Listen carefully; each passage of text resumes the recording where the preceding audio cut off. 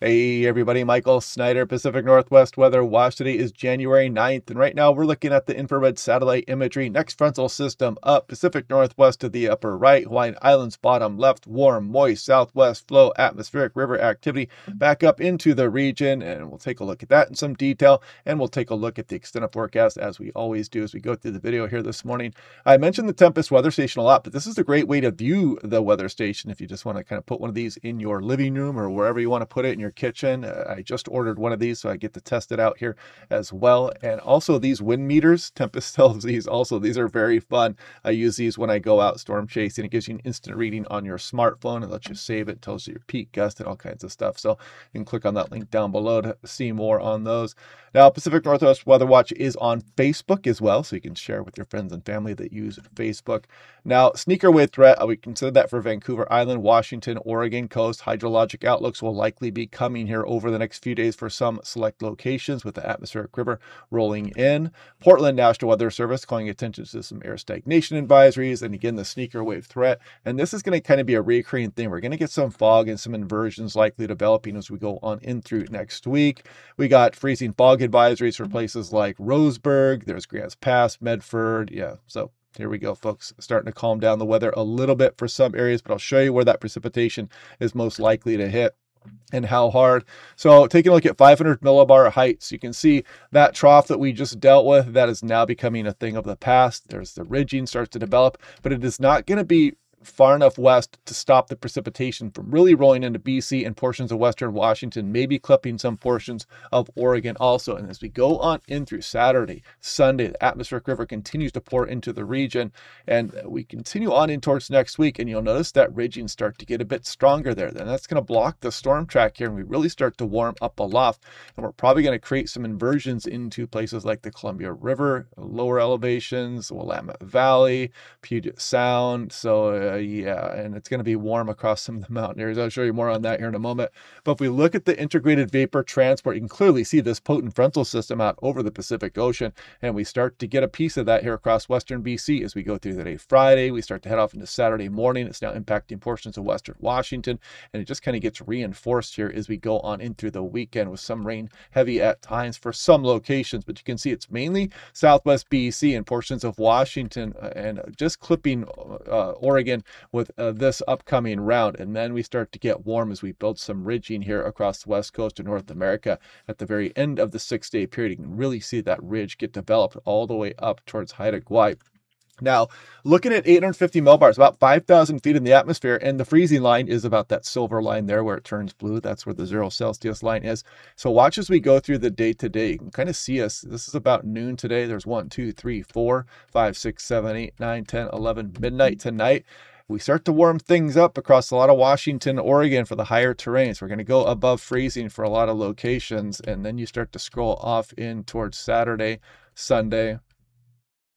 There's Monday, there's Tuesday. You can see we're going to spend a lot of time with some very warm conditions across the higher terrain. This is not going to be favorable for our high elevation snow that we just received.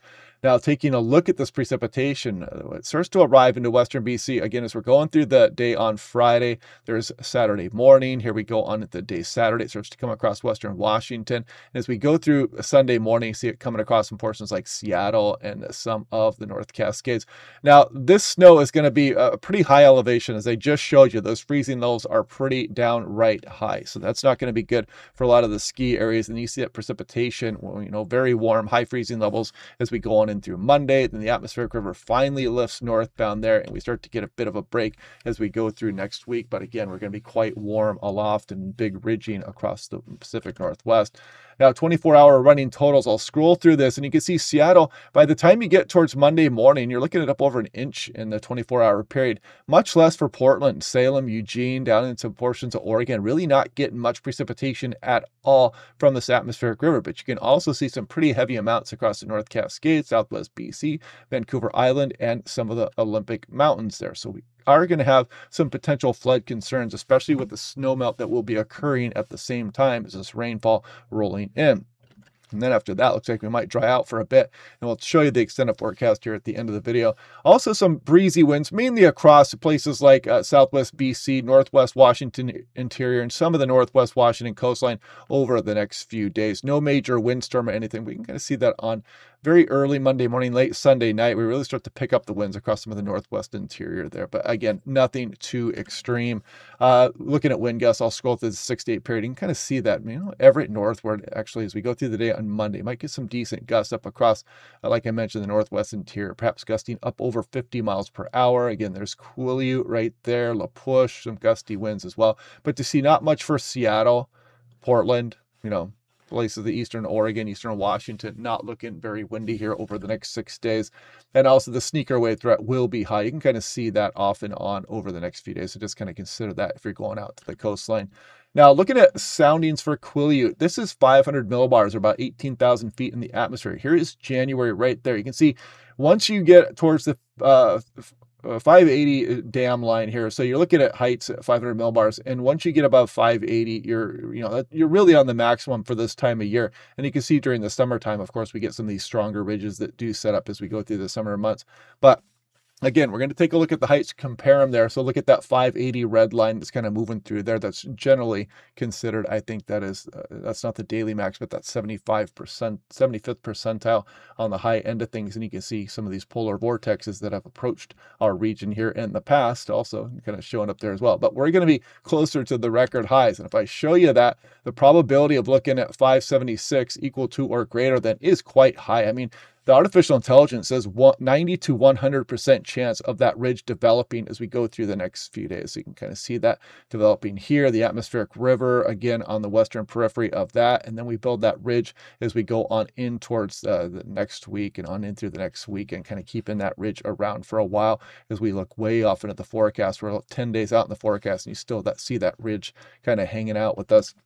So this is looking at temperatures at 850 millibars, about 5,000 feet, and the 75th percentile is right there at about what? You're talking about 11 degrees Celsius, and then maybe 10.8 here as we go through the month of January. And if I scroll through here, I've kind of already looked at it, and you can see as we go on in through the end of next week, look at some of these temperatures here. So we're going to be approaching some of the record maximum temperatures there at 5,000 feet for some portions of the Pacific Northwest. And you can clearly see how we're just way above freezing at 5,000 feet across the region as we go on in through the next 10 days or so. Just absolutely detrimental to our snowpack if that happens.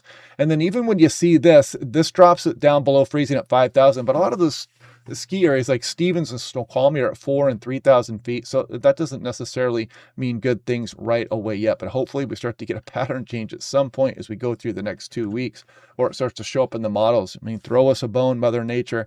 So if we take a look here at 2-meter temperature anomaly, and you can clearly see these above normal temperatures, then we go towards Monday morning. I mean, look at this ridiculousness. You're up over 10, towards 15 degrees above normal across some of the Washington Cascades. BC even more dramatic there. And in fact, I should just bounce this out to the northwest. We can see a little bit wider. But look at some of these temperatures. My goodness.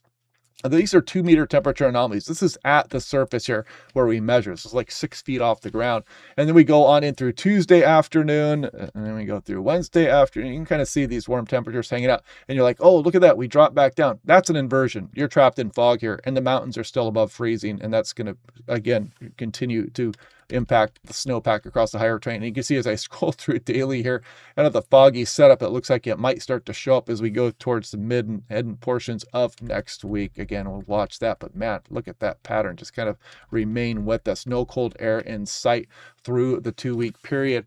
And if we take a look at daily 2-meter maximum temperatures here, so there we go. This is for Friday, there's Saturday, Sunday, Monday. You can see some mid-50s showing out there. Look at the southwest Oregon coast, maybe pushing up towards 60. Even east of the mountains, look at that. In some of the lower elevations, you're getting into the mid-50s. Maybe I'll do a dust devil chase. Kidding, but there we go for Tuesday. Look at that. Seattle may be approaching 60 degrees. So you may see some white pasty legs out there at Alki Beach.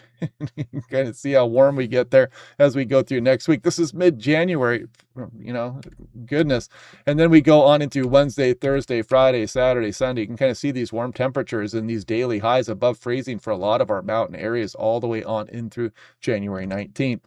So the record high for the warmest day was, I think, 62 for Seattle back in 2005. So we may approach 60. We'll watch that though, and we'll just kind of keep that in the back of our mind. We'll watch some of those other days to see if we are going to be dealing with some chilly temperatures. And you can see our all-time record low there for SeaTac on January 31st, 1950, zero back. Yeah, the ultimate Arctic outbreak.